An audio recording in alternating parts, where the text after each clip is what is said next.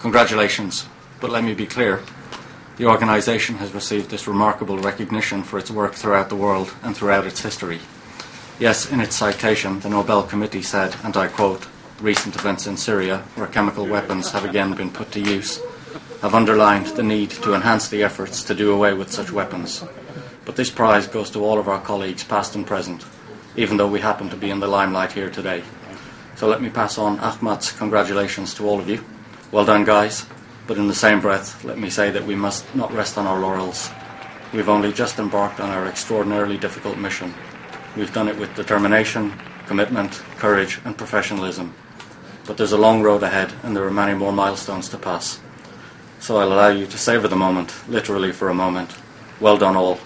Now get back to your tasks. There are tight deadlines to meet. Excellent. All right. Okay.